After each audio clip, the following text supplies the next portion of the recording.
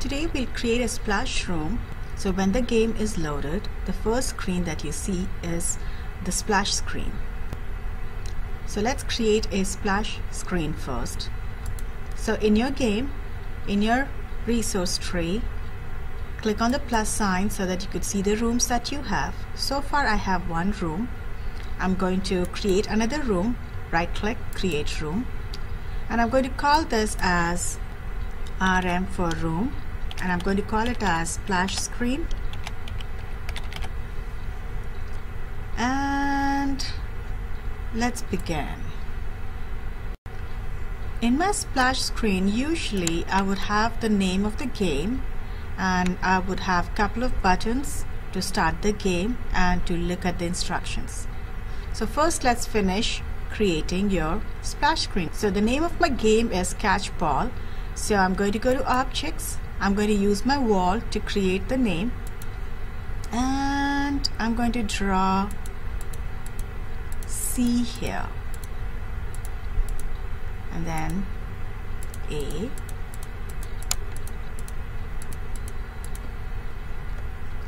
then T,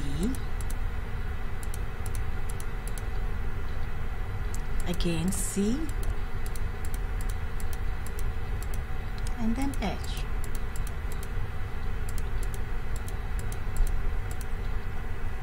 Now I'm going to write ball,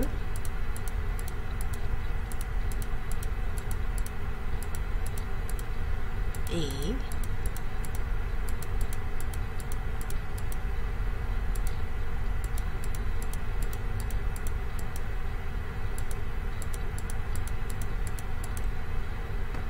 so now that I wrote the title, I am going to click on the green check here.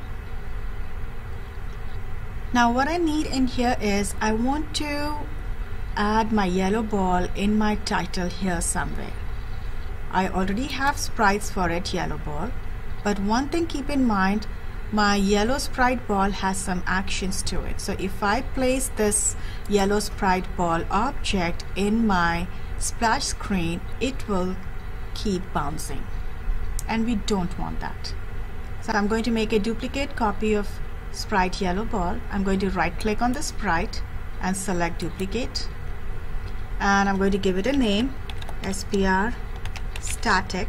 I'm going to say it as static because this is not moving, and I am going to click OK. Now I'm going to go to objects, right click on it and create object. Now I'm going to call this as obj static yellow ball, and I'm going to select the sprite. Now I'm going to select my SPR static yellow ball sprite and then check solid and then press OK. Now I would go to objects and click on this gray area, and I will see my three objects in there. I would select object static yellow ball, and then I will click on different places to make it look interesting.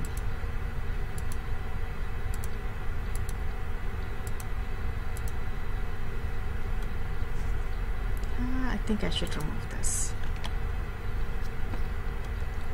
So now that I have my splash screen with the title of the game, I'm ready to add two buttons in here, start button and instructions button. But before we add these buttons here, we have to create the sprite for start and we have to create the sprite for instructions. So right now I'm going to click on this green check